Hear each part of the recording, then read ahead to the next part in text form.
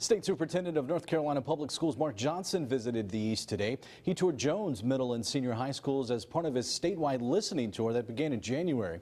Johnson met with teachers and county officials to discuss the things they've been implementing to create success for their students. Officials say smaller rural districts like this one can be a great place to learn for students with more one-on-one learning in the classroom.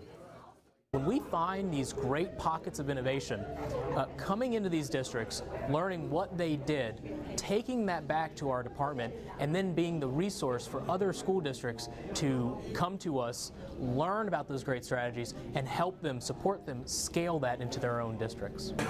Jones County is on track to have 9 students graduating next year with an associate's degree from high school. The principal says they have the lowest dropout rate for all comprehensive high schools.